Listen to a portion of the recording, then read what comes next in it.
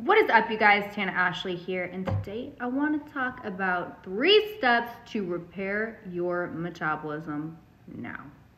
So first things first, we trash our metabolisms. We stress ourselves out, we push, and we expect our metabolism to just stay on top of that shit. We don't take a break, we don't take a rest, we don't reset, and that is a huge issue. So first things first, I'm going to start with rest, sleep, manage that stress. That is a huge thing. So if you are someone that is high stress, your job's high stress, whatever it may be, make sure you take time to truly reset, rest, refuel. And some great ways to do that is through yoga, meditation, walks in nature, journaling, going to a therapist, going out with friends, anything to let loose and release some endorphins and feel good. Next stressor, exercise. So one thing is some people will not work out hard enough. Some people are just going for walks and that's their activity for the day, which is great. It's better than nothing. But if you are someone who has just been walking, switch it up. Go to something that's going to actually stress your body out in a different way. And put yourself through interval training, superset your actual lifts, and make sure that you actually increase your weight. Hi guys, hi. But if you are someone who has been doing HIIT training, you're really pushing yourself in the gym, then take your foot off the gas and start going a little bit more slow pace.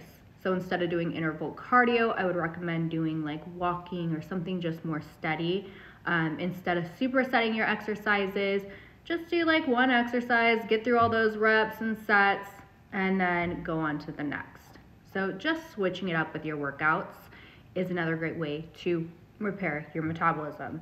And then last but not least, food. Does anyone on here like food?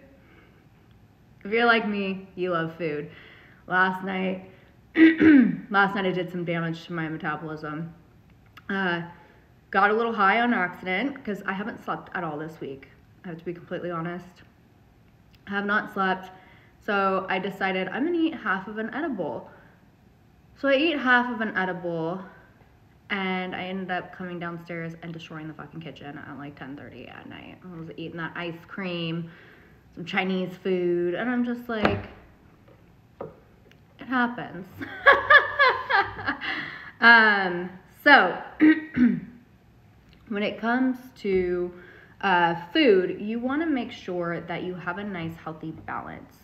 A lot of times I think people focus so much on like, oh, I just need to get my vegetables in, blah, blah, blah. Like that's the only thing that really matters on your weight loss journey. And although it is really important to have that, you do need to have that balance. You need to make sure you're eating enough protein, get your vegetables in, have a little bit of fruit, some healthy fats, all that good stuff. But you really want to focus your meals around protein. And do not, I repeat, do not give up your cheat meals. I know so many people on their fitness journey and they're like, you know, I'm just not going to do a cheat meal. And I'm like, no, you do need it. It actually helps keep your metabolism in check. So make sure that you are switching it up enough. If you are someone who's been doing a lot of intermittent fasting and you're not seeing results with it, I would say give your body a week or 2 of a break. Stop doing intermittent fasting. If you are someone who hasn't done intermittent fasting, then I would recommend going into intermittent fasting. And when you break your fast, break it with a protein and a fat. Do not break it with a protein, fat, and carb, because if you have a fat and a carb together, you're spiking your insulin, you're throwing fat in there, and it's more likely going to be stored as fat. So you don't want that to happen. My alarm went off to make sure I posted my blog. I set alarms through the day to like make sure I stay on track with my shit. But make sure that you are switching it up and giving your body a break. So whatever you've been doing, switch it up.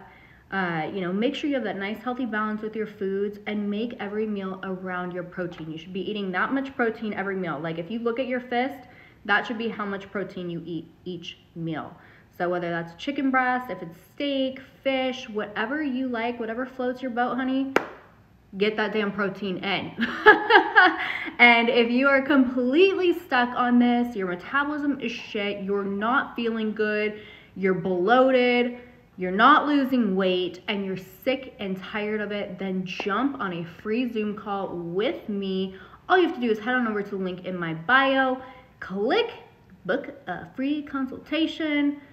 Then you go ahead, pick your day, your time, fill out your application, and just be ready to Zoom with me. We'll be like this, and I will see you on the other side.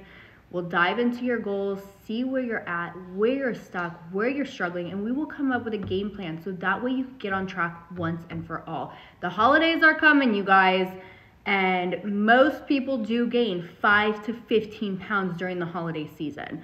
So make sure you don't become like the average American who's gaining weight and then bringing in the new year with extra weight, because it's just going to get you further from your goal. I don't want that for you. I know you don't want it for yourself. So make sure you take action now. Don't just, oh, well, the weather's getting cold so I could hide under baggy jackets. Don't do that shit to yourself. You deserve more. You deserve to feel confident. You deserve to feel happy. You deserve to feel healthy. So go fucking take action. Get that shit done. Oh, I love you guys. Hi. Wow, my thing had froze, so I wasn't seeing all the people that just joined. Hi, guys. Oh, and my lips, I know my lips today are wild and out. I'm like, I woke up, they're super swollen. They're even more swollen this morning. The swelling could last anywhere from 6 to 8 weeks, which it's fine. I'm really happy with my results. But I think because I ate so bad last night and I still have filler. Oh, Uncle B's here. My brother's here. I just saw his truck drive by. But making sure that, oh, I was talking about my filler. Oh, I still have filler in my top lip. So if I eat too much sodium, shit blows up, but I look like a little fucking fish. So cute. But I love you all, and I can't wait to jump on a Zoom call, dive deeper into your goals, and get you on track so that way you can bring in the new year feeling sexy and confident. All right, I love you guys.